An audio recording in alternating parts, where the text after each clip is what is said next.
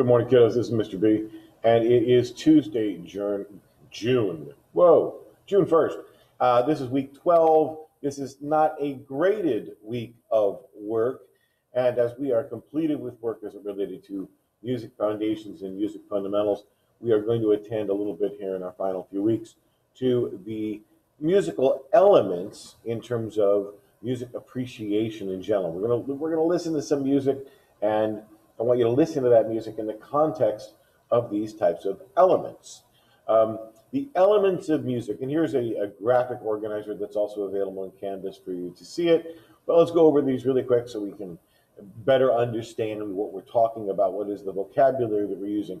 You should also understand that as these are defined by this author as musical elements, they vary. A musical element can be a variety of things that you identify, and it just helps to have some uniformity about what our terms are as we're describing music. But even lyrics are a musical element that are not being considered here, and they're often a very relevant part, especially in a lot of the music that we listen to in movies and sound tracks and that kind of idea, and shows, those kind of ideas. So the first thing to start with really is, let's start with tempo. The tempo is the speed of the pulse, the rate at which, how fast or slow we are going. And that's the first thing we really consider when we look at making music is what is the tempo that we're going at. And I've shown you that there's a relationship, a correlation, a reduction that you can actually go down to, the C-4 range, and you can find those correlations, those 12 tones that would be consonant with tempo in the range of 61 BPM all the way, let's say to 123 BPM at C-3, that kind of idea. Pulse is the beat of the music. You can think of pulse, beat, they're the same notion. It is what is regular. The word reggae means regular, and that's what it's about. It's about the heartbeat, and that's that constant pulse, that idea, all right? So in contrast to pulse, we have the idea of rhythm. And rhythm is the percussive element, or the pulse that is either different than or in unison with, occasionally with the beat. So rhythm can be with the beat, and rhythm can do other things. An example would be, here's the beat for Twinkle, Twinkle, Little Star. Straightforward. But the rhythm for Twinkle, Twinkle, Little Star is Twinkle, Twinkle, Little Star. That's rhythm. Rhythm has a connection with melody. And in this case, we have not listed, melody is not listed here as this author, as a musical element. It by all means is. And it has a relationship with pitch. Melody is going to be perhaps a pattern, a relationship of pitches and how they relate together. A pattern of those pitches may be considered as a mode if we keep the structure the same and move from different root tones. It can be a scale if we stay specifically only within a mode, within a given set of from one anchor and not moving from that anchor. There can be a scale. But that's related then to pitch. Duration also is related then to how a melody line will feel, the duration of a note. So often more interesting to think of pitch and duration collectively as a notion of melody, which certainly right there is next to rhythm because they're related ideas. Again, Mary had a little lamb, those kinds of ideas. That is melody and rhythm, and they have usually some form of syncopation, meaning they are together.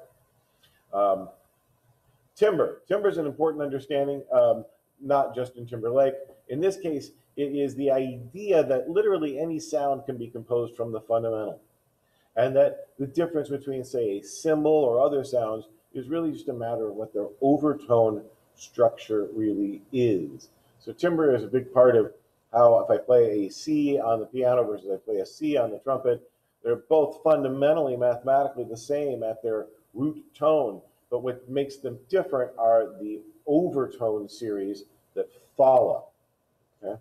The fundamental being not an overtone, but the root tone, the chord tone, the fundamental, the origin of that structure in terms of that note or that pitch, that single pitch. Structure is the way in which the overall music is arranged. Like the Beatles use a typical format. Genesis helped to amplify our knowledge of that with the phrase ABACAB, A-B-A-C-A-B. A-B is what's called rondo form. So if I do one thing and then I do something else and I keep going back and forth between those two things, that is what is called rondo form. This is what is referred to as structure.